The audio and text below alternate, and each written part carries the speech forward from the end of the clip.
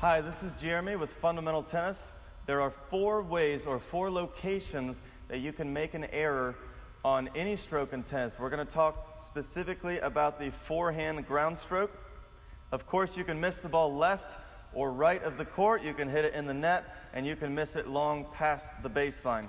I'm going to show you the fix for the #1 fear that most players have when it comes to the error location, where they don't want to miss it the most, and that is long past the baseline. Players hate hitting the ball long past the baseline. It's often actually the most common type of error or error location that players have. Could be for all levels of tennis players. So I'm going to show you why you're hitting the ball long past the baseline. I'm going to give you the fix for this. Every time you hit it long past the baseline, you will know why it happened after you watch this video. And I'm going to give you some progressions to help you fix, lessen the chance of you hitting the ball long past the baseline. These progressions also happen to be great progressions to help you with getting topspin, improving your topspin, and other fundamentals of the forehand as well. I'm also going to talk about the over-the-shoulder finish or follow-through on the forehand ground stroke and the several issues with that follow-through and how it can lead to you hitting the ball long past the baseline. So these progressions and this fix and knowing the why you're hitting the ball past the baseline, this is going to help you a great deal in improving your control and your power. You're going to want a semi-western grip or something close to a semi-western grip for your forehand. Let's talk quickly about, I mentioned earlier, the biggest factor that determines where the ball will go. If at contact your strings are facing up, the ball will go up. If at contact the strings are facing down, the ball goes down. So the answer is the angle of the strings at contact is the biggest factor that determines where the ball goes. Now, if the ball is going long past the baseline, that obviously means your strings are facing up, as you can see here, when you make contact. What we want, of course, is to have the strings at this angle or even slightly closed during the hit. You can get away with that if you have enough racket head speed. But again, if the ball goes past the baseline, you always know why that's happening. The strings are facing up at contact. Now, it really doesn't matter if you know why you're hitting it too far past the baseline if you don't know how to fix it. So let's talk quickly about the fix. I'm going to back up here so you can see my swing. Now, I'm going to tell you a biomechanical term. You don't need to memorize this term, but you do need to follow and understand what I'm talking about here. If we rotate our hitting arm during the contact phase, it will allow us to keep the hitting side of the strings to the target at contact and during the hitting phase. So this rotation of the arm is called long axis rotation. The shoulder rotates internally and the forearm pronates. Now, it can be difficult to see if my arm rotating, so what I'd like you to look for is the hitting side of the strings should be facing the target after contact. So see how my strings are facing you when the racket is vertical, okay? If after I hit the strings are pointing to my left as a righty, then that means I didn't rotate my arm. When you don't rotate your hitting arm during the contact phase, you are going to greatly increase the chance that your strings will be open at contact.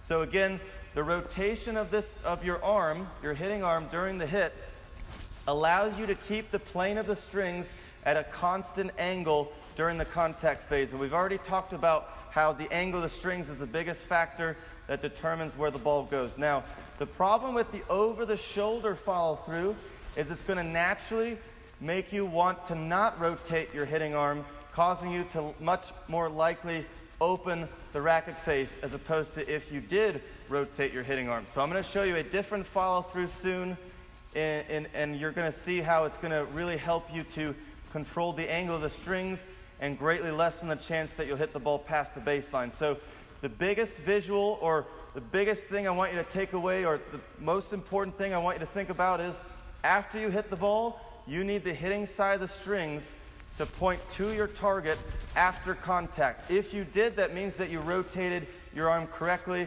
Again, if the strings are pointing to the left after you hit as a righty, then that means you did not rotate the hitting arm. Also, the issue with following over the shoulder is the follow through is really a byproduct of the swing path. So if you have only the follow through over the shoulder, then you only have one swing path. So tactically, you can't do as much with the ball. You don't have as many options. So the over the shoulder follow through, I'm not against it, but there is a better way.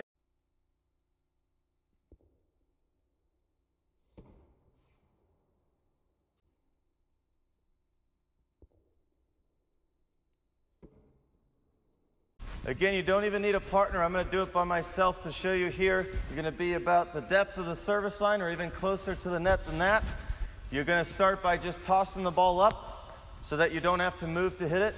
You're going to start with your racket low, very short backswing. You could start with your racket up here, but I prefer with the racket low. If you start up here, as long as you get underneath the ball before you hit it, you'll be just fine. So very short backswing. I toss to myself. Contact, I finish as high as I can. My hitting hand is at the level of the top of my head, and the hitting side of the strings is facing my target. So I want you to hold every finish and check every finish. I get under the ball, contact, finish high, hold every finish, check every finish. I'll give you two more here. Notice how my hitting hand is in front of my head. I'm not following through, and my arm is relatively straight here. One more time. Get under the ball, contact. Most important part is the hitting side of the strings to the target. And the other checkpoint, I would say, is your hand should be at about head level. We're going to add a bit more length to the swing, almost get to the full follow through, but very important, we're going to first pass through this position, which was the finish position of our previous strokes progression. We're going to pass through this position in a continuous motion until we get to here, in which the hitting side of the strings are facing the target on the finish still. We hold the finish, we check the finish. Also, your hitting hand should be to the outside of your non-dominant shoulder. It should not be in front of your body or in line with your shoulder. It should be like this, to the outside of the shoulder. That's going to encourage you to have the right swing path and keep the strings to the target to really get that control you're looking for. So let me show you. Same beginning here, racket low. You could start up here if you think you can do it that way. Contact and finish. So I still pass through this position, guys. I'm not going from the hit straight to here. I got to get my hand to this position with the strings forward, and then I get to there in a continuous motion. Watch again. I check the finish, and I hold the finish. You're going to see it starts to look like something you might see on TV, right? See that there? Also really important, I'm going to show you in this view, your hitting hand needs to finish in front. As you can see, I'm not finishing behind me. I'm not following through anywhere here yet. I'm finishing like so. Let me give you two more. One more from the side view. Okay? Racket's finishing in front, as you can see. Now, let me give you one this way again. I'm going to swing a little faster. You can see it looks a bit like something you see on TV. Right? I'm not following through all the way yet. Okay, that's going to be the next progression. Last progression, we're going to add the full length of the swing. Going to finish with the hitting hand to the outside of your shoulder. No more over the shoulder finishes or wrapping the racket around your neck, as that limits what you can do with the ball, among other things in which we've already talked about. Now, if you remember the first progression, we finished with the racket like this, and the second progression we finished with the racket like that. We're going to still do both of those things, except pass through those two positions in a continuous motion. So it looks like this. There's the first progression. There's the second. And instead of stopping short, you just let it happen naturally. Just have a little acceleration, and you'll no longer stop short of the finish. As you'll see here, I'll give you a side view first. You see I'm finishing behind my back now, but not over the shoulder behind my back, to the outside of my body. You see this? You're going to finish with the hitting hand typically between your shoulder and your rib cage. Let me show you again from the side. Okay, one more time.